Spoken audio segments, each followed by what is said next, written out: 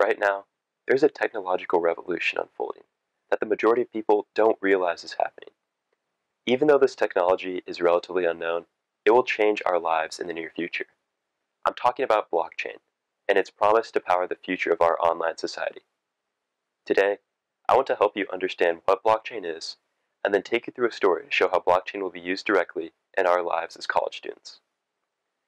So the dictionary definition of a blockchain is a distributed ledger technology. But this sounds like a lot of tech mumbo jumbo, so let's see if there's a better way to figure out what this means. Whenever you make a transaction using your debit card, your bank is the sole entity in charge of making sure you have enough money in your account to make that transaction. In fact, they have the final say over everything you do related to money, since they control the account, after all. If you make a purchase that your bank doesn't agree with, they have the power to censor your transaction. In theory, Venmo could ban your account after you send money to a friend with the memo, "Thanks for the Coke." You may be referencing a sugary brown drink, but Venmo may think you're referencing a powdery white substance and can permanently ban you from their platform. And though this sounds like a silly example, it has real-world implications. Imagine if your payment provider only lets you donate to their preferred political party, or shop at the grocery store that paid them the most. This type of censorship is unacceptable in our modern society, especially with the growing prevalence of digital transactions, and blockchain offers the solution. Unlike PayPal, Visa, or any other payment system you use today, blockchain is decentralized, which means there's no central authority controlling the network.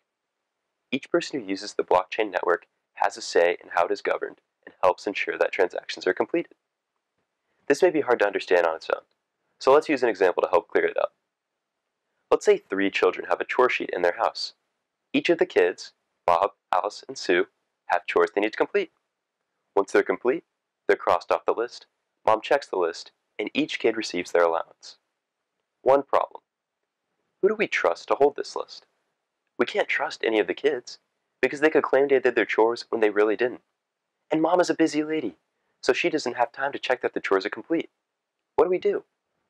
How about this? Instead of keeping only one list, let's keep a master list on the fridge that Mom checks every night, and we'll give each child a copy of this list that they update whenever they finish one of their chores. So when Bob finishes cleaning his room, he'll cross it off his list, but the other 3 lists won't automatically update. At the end of the day, the kids will come together and compare lists. When Alice and Sue see that Bob claims he cleaned his room, they'll both go check. And if they're satisfied that he did, they'll cross it off their lists as well. And since everyone agrees that Bob's room is cleaned, it gets crossed off the fridge list, and Bob gets paid for a hard day's work. Sue tried to be sneaky and claimed she also cleaned her room when she really didn't. But in order for her to get paid, she has to get Bob and Alice to agree first. When they both go check, it still looks like a pigsty, so they refuse to cross it off their lists, and, without a majority, it can't be crossed off the fridge list, so Sue's claim is invalidated. At the end of the day, once the fridge list is finalized, it can't be changed again.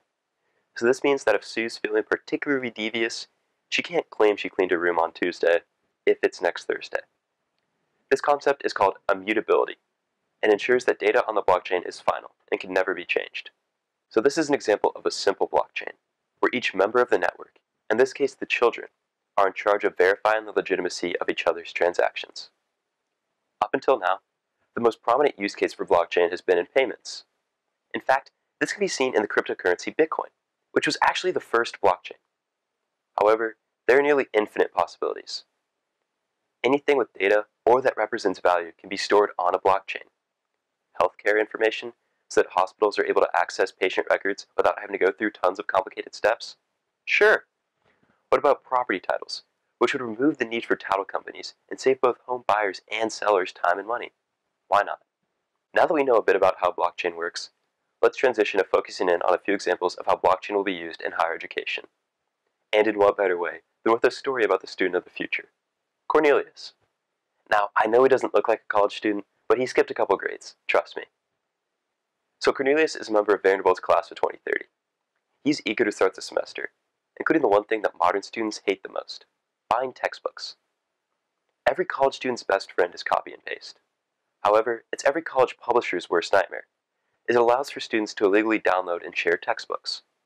In response, publishers have begun moving to a subscription-based model, which is incredibly student-unfriendly. These subscriptions can cost the same price as a regular textbook, but only last a semester as opposed to forever. Blockchain offers a solution to satisfy both parties. Since books represent something of value, they can be stored on the blockchain. So when Cornelius buys his textbooks, he receives a blockchain-based copy. When it's in his account, he can read it, just like any other ebook.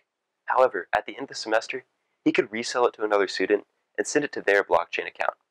This makes digital textbooks offer the same ownership and resale value as physical, with all the flexibility of a digital medium.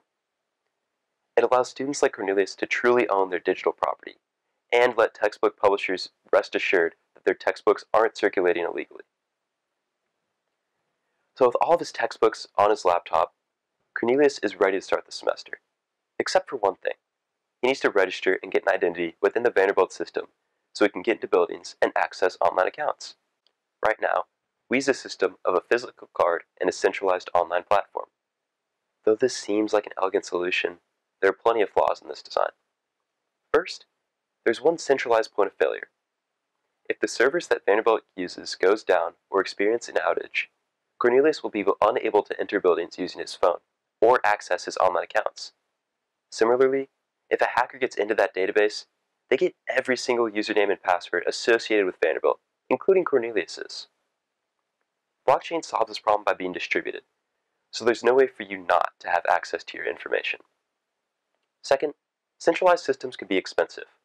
How much do you think it costs, on average, to reset a forgotten password? A couple pennies? Maybe $1?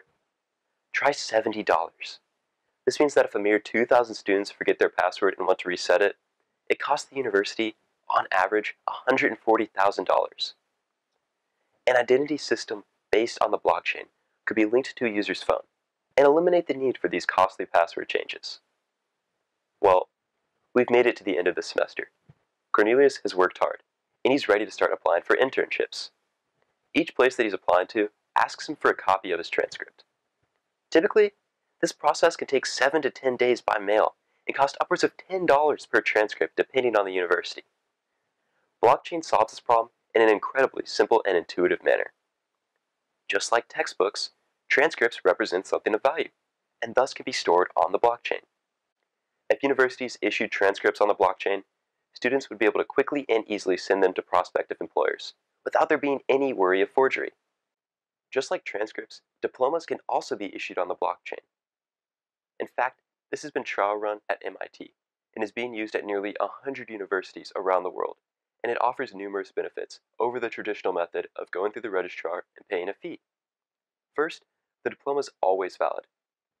Even if the university shuts down and you can no longer order a traditional diploma, you still have your blockchain diploma, and it is provably legitimate due to the immutability of the blockchain. Second, they're tamper-proof. While a typical PDF of a diploma could be doctored, the blockchain version cannot, once again due to its immutability.